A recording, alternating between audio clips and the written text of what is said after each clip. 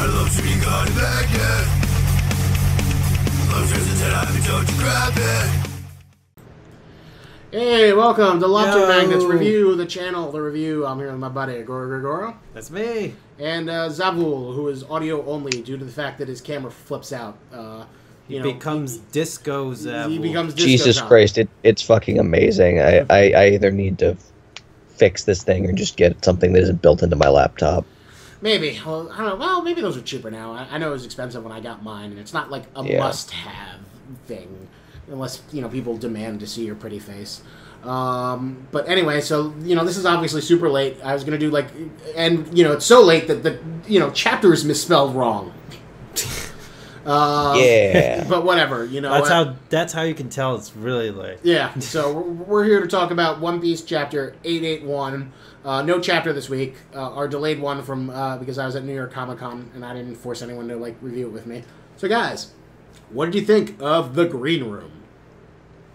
That was really cool that Jinbei used the Thousand Sunny as a surfboard. Oh man, I'm so excited. I was wondering what Jinbei's position on the ship would be aside from just fish. And I completely forgot they needed a helmsman because usually, what is it, Usopp or Frankie gets kind of stuck doing it. But it's nice to know that they might actually have someone competent. So it'd be interesting to see how much they use that. Well, it was nice to. It's definitely better to have him have a more articulated position because I've talked before about how One Piece feels really, really distant from anything that's legitimate pirate lore. So to have something that actually feels like real world pirate stuff is always a nice. Yeah, yeah. So to have I was amazed when I read about the Green Room and holy shit, the Green Room is actually something real. That's a surfing term, considering the space in between waves when they crash. So I was definitely pleased to see this little real world piece of sea knowledge come into play in One Piece. And now Jinbei is not just the fish guy who beats people up and supersedes Luffy's importance. He's actually has a defined purpose, in the crew. Yeah. And a fairly important one, at least on standard kind of ship hierarchy. And can he just also summon fish as well? He summoned giant whales to escape. Yeah, he can summon giant murder whales. Yeah. Yeah, he's a pretty versatile guy, pretty good guy, and I guess I wouldn't want that guy in my pirate crew, honestly. You could pretty much. Oops, sorry. The question is Carrot going to join the crew too, and what the fuck is she gonna do? No. She's gonna be an expert at carrots and furries. No.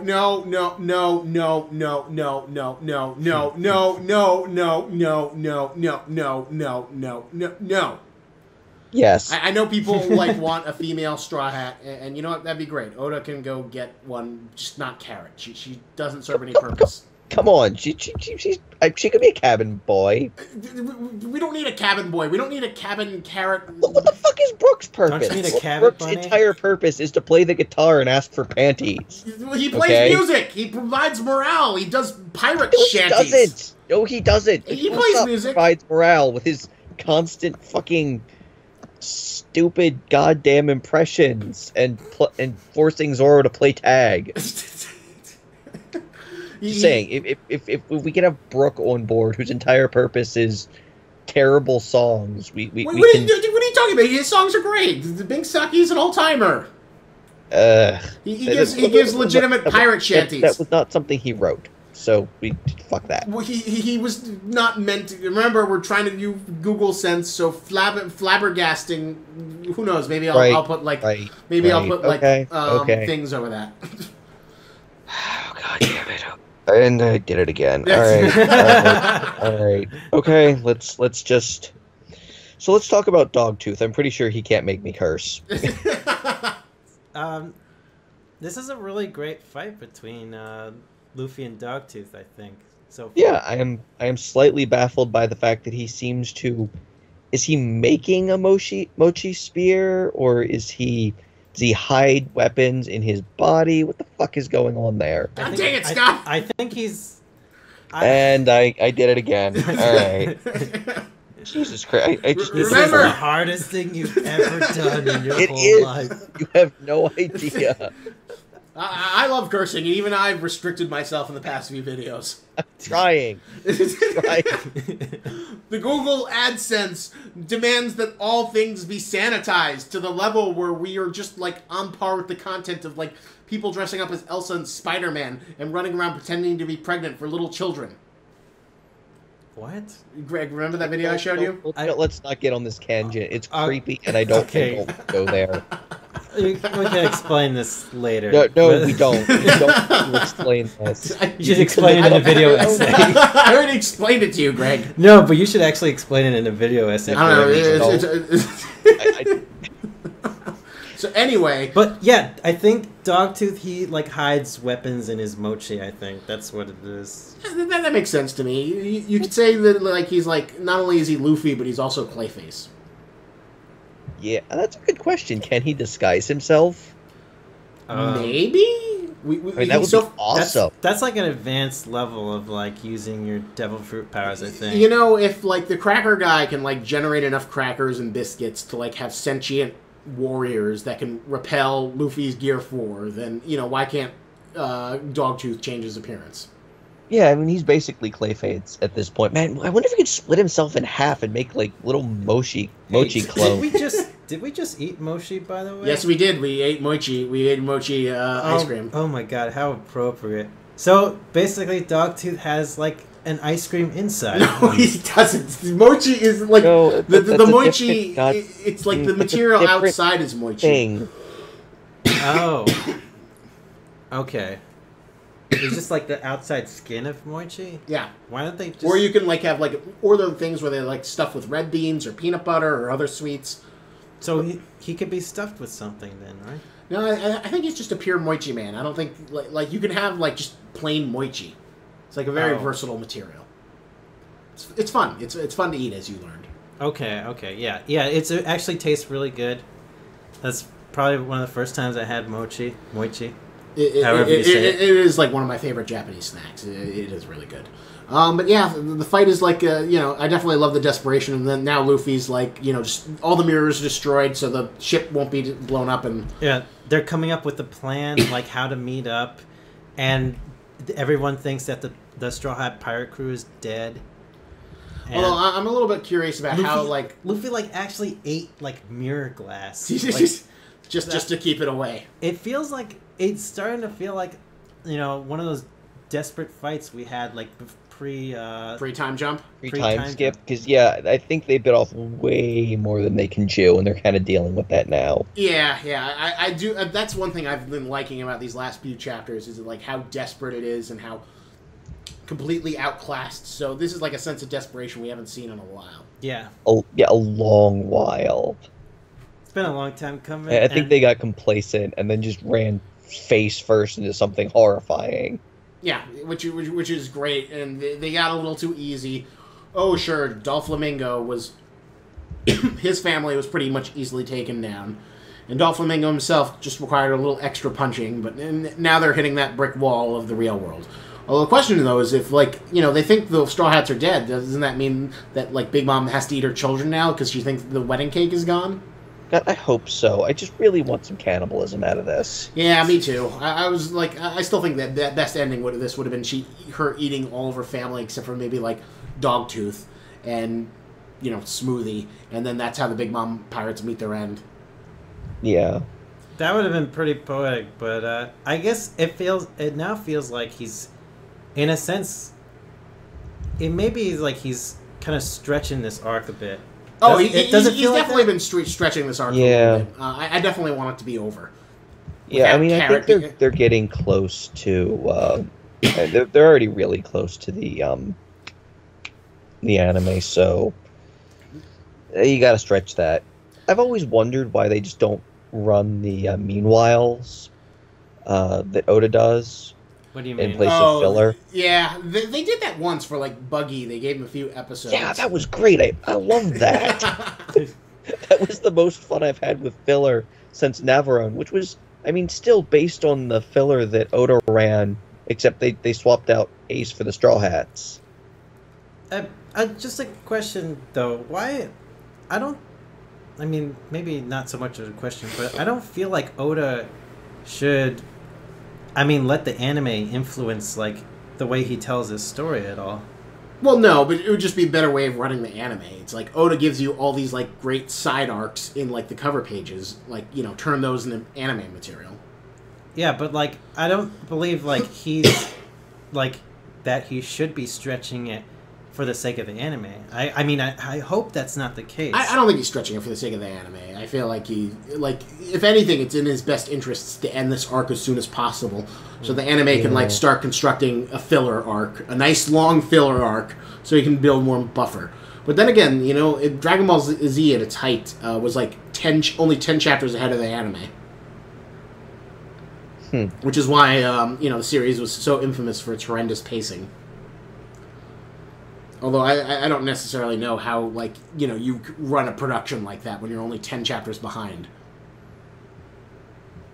But I don't know. They somehow managed it. But yeah, it was definitely like a solid chapter. It's nice to see that Jinbei has a purpose. I still don't think Carrot... when did you get on the Carrot Straw Hat crew? She's cute. Both of you? What? I happen to like her. She's entertaining, about as entertaining as... I found Brooke to be anyway, and she's actually like a halfway decent fighter, so I think that would be a good addition. If Vivi's not getting on the Straw Hats, then why does Carrot deserve Straw Hat? I mean, she doesn't have a country to run, so I mean, I think Carrot's character is like charmingly simple, like in a sense. Compared to Vivi, she's got like a whole big burden of like, oh, I gotta, protect my country. I gotta fight this. We gotta stop the civil war from happening within the country. There's a lot of, Vivi's already got a lot on her plate. She can't go out adventuring with pirates while she's got that much baggage. Carrot has already expressed interest in like sneaking aboard and joining, so I don't know. I don't see why not. Yeah. I don't know. I just feel like she needs a tragic backstory. She needs a little bit more. You think she needs a tragic backstory? I don't know. Every Straw Hat has a tragic backstory. I don't know. I mean, yes, so far. Except for, I guess, Jinbei technically doesn't, as far as we know. I mean, he was on the Sun Pirate crew, so he probably does. Fish or Tiger. True, but we don't know if Jinbei was a slave. No, but Jinbei was a part of that crew, and he saw, the horrible things that they did to, like, the slaves, like... But that doesn't mean they did horrible things to Jinbei. Yeah, but, his captain died tragically. I'm willing to bet he was. I'm just willing to bet he was. All right. Well, it's nice, though, that Jinbei has, like, a more official... And this feels like the biggest... Even more than Luffy offering him, like, an official position in a Straw Hat. Him actually doing, like, a nautical thing is, like, the biggest thing you could ask for like, a... Yeah. All right, so I think that about covers it for this chapter as we impatiently wait for Oda to get to the next one. What would you guys rate this one? You know what? I'm gonna give this like a 9. I actually really enjoyed this. Really? The panicky desperation and the fact that Jinbei actually has something legitimate to do on the Straw Hat crew. That kind of tickled me a little bit. Yeah, and it did feel like out of all the sort of save the Straw Hats butt pulls that Oda could have done, this was like the most smart and well thought out thing he could have done. Yeah. This felt like the most earned. It didn't feel like complete BS. Oh, that's the power of friendship somehow convinces Big Mom, or they do another Coda burst or something else. Yeah. I mean, I enjoyed this chapter, especially like the green room thing and Luffy eating the mirror, like them like secretly trying to execute the Straw Hats plan. It does feel like this arc is dragging a little bit. It's been dragging for a while. Like I definitely do want a more definitive end. But so go on with your score. Yeah. So And because it's dragging on, I'm gonna have to get a slightly lower score. I'm gonna give it maybe an 8. That's fair. I think I'm leaning more towards an 8. I did like the Green Room stuff. I just wish the Luffy Dogtooth fight had a little bit more momentum. I'm kind of like... we've gotten a lot of, like, you know, Dogtooth, like, owning Luffy, and now it's time to see Luffy, like, what he does for his counterattack or what he does to compete. So, like, I want to see, like, the main meat of that fight. I don't want to see, like, Luffy running away anymore. But hopefully it looks like we're going to get that. And, you know, I just want to see that resolved. Yeah. Since Dogtooth is, like, becoming, like, the final boss of this arc. Alright, so what are we shilling here? How about surfing? Yeah, Kevin? yeah, surfboards make more sense. Okay. Oh my god, we should shill Surfin' Bird. What, the album? Surfing Bird? From the the album. Let me see if I wonder if there's a single or what. You mean the bird? Bird is yeah. But does that bird surf? I thought it's just bird. Bird is the word. Radical dude. Okay, maybe not the best one. All right, well, surfboards. Who doesn't like surfboards? All right. Wait. We gotta do this. We gotta be something better here. How about the Beach Boys? Why the Beach Boys? I don't know. It's surf rock. Okay, fine. Yeah. So, like, you know, because Jinbei is the ultimate surfer. What is that song that goes like... Wipeout! That is literally the name of the song. I almost cursed at you. You almost flarped. You almost said flarp. God flarpin', darn it. Okay, so Wipeout. Wipeout, Beach Boys, get your surfing music, get your surfing groove on. And go surf with One Piece and Jinbei as the king of the surfers with this music down there, or buy something you actually do want in Amazon. Okay. So, thank you for putting up with our misspelled chapter, and thank you for your time. Send me comments, and remember, lobsters and tennis, but don't you grab it. Lobsters made of light.